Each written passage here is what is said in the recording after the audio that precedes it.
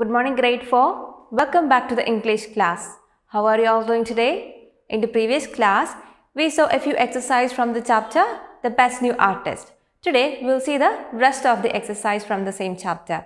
So all of you please turn to page number 48 in your English workbook.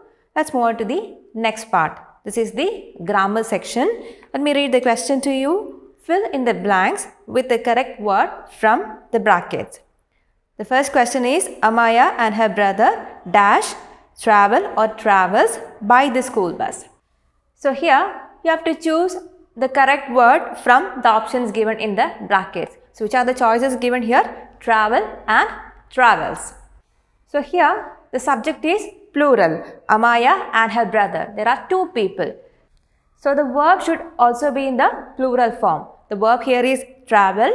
If the subject was singular, it should have been travels. But here the subject is plural and hence the verb should be travel. So the correct choice there is Amaya and her brother travel by the school bus. Now the next one, each student dash a project at the end of the term. Is it submit or submits? Each student. That is a singular subject, hence the verb should be submits. So each student submits a project at the end of the term. The third one, I dash what you are saying. Is it understand or understands? The correct verb here should be understand because the subject is I. First person singular. So it is. So the correct sentence is I understand what you are saying. Fourth one, we should always dash to say please and thank you. Is it remember or remembers? Here the subject is plural, the subject is we. So the correct verb should be remember. We should always remember to say please and thank you. Now the fifth one, my sister sometimes dash me with my homework. Is it help or helps? Here the subject is my sister, which is a singular subject, hence the verb should be helps. My sister sometimes helps me with my homework. Now the sixth one, neither my mother nor my brothers dash how to play basketball. Here we are talking about my mother and my brothers. Here the subject is mother and brothers. So the subject is plural and hence the verb here should be know. Neither my mother nor my brothers know how to play basketball. Now the seventh one, either my mom or my dad dash coming to pick me after school. Here we are talking about either the mom or the dad. So we are referring to one person at a time. So the subject is singular. So the correct sentence is either my mom or my dad is coming to pick me after school. Eighth one, these clothes dash too small for me. Is it is or are? We are talking about these clothes. There are more than one cloth. So the subject is plural. So the correct verb here should be these clothes are too small for me. Now let's move on to section B. Complete the sentences with the correct question tags. So let's move on to the first question. You came by the school bus dash. How would you add a question tag to this? You came by the school bus. Came is a verb in the past tense. So how can you add a question tag to this sentence? You came by the school bus, didn't you or did not you? So let's see the next one.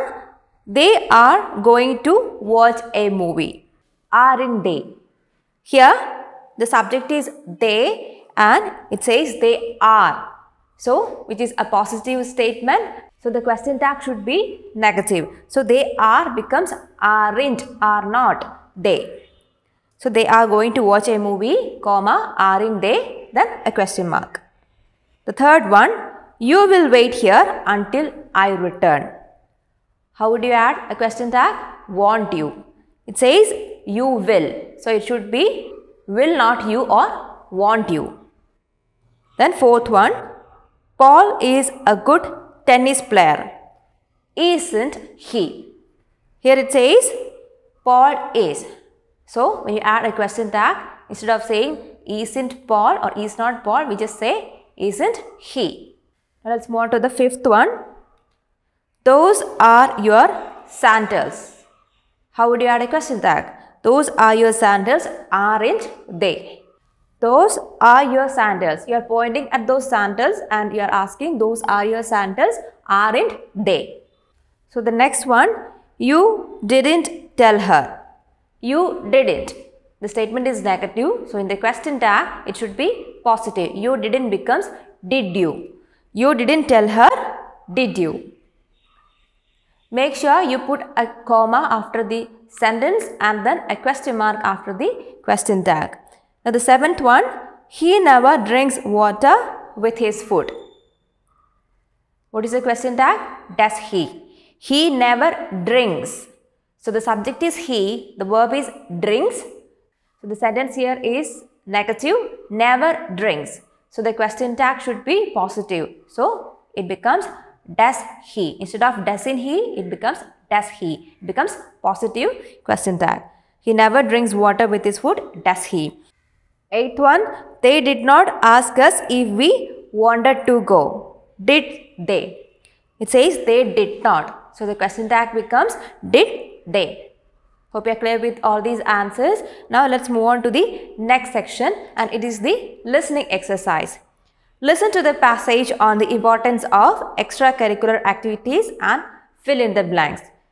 See, I will read out a passage to you. You have to listen to the passage very carefully and fill in the blanks to complete these sentences given here. So listen carefully. So this passage is about art class. The qualities that make a good student and in turn a good person are punctuality, discipline, honesty and dedication to work. Another important quality is participating in extracurricular activities. Though the major focus of a student's life is on studies, you must also participate in sports, music, dramatics, dance or any other additional activity for an all-round development. These activities teach you patience, precision and team spirit. It also teaches us the ability to cope with failure, attention and other lessons essential for your development into an adult. Time management is another skill which you learn through extracurricular activities. These help you to become more confident about yourself, know your strengths and weaknesses and face challenges in the future. It is important for both parents and teachers to inculcate these qualities in students, for it is only through their guidance that they will be able to imbibe the values. We must remember that what they learn at this age frames their future identities. So children, I hope you listen to the passage carefully and were able to fill in the blanks and complete these sentences. Let's have a look at the answers. The first one, punctuality, dash, honesty and dedication make a good student. So what is missing there? Punctuality, discipline, honesty and dedication make a good student. Let's see the second one. You must participate in sports, music, dramatics or dance for an dash. So the answer is for an all-round development.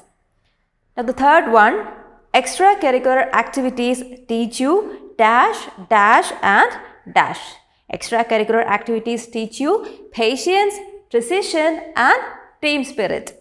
Now the fourth one, they also help you to know your dash and weaknesses. The answer is they also help you to know your strengths and weaknesses. The last one, the guidance of dash and dash is important for students to inculcate these values. So the answers are the guidance of parents and teachers is important for students to inculcate these values. So I hope you got all the answers correct. Now let's move on to the next section, and this is the speaking exercise and it's about sharing an experience. Let me read the question to you. Have you ever participated in a competition such as an elocution contest or one where you have had to sing or dance? How did you feel when you were up on the stage and all eyes were on you? Share your experience with the class.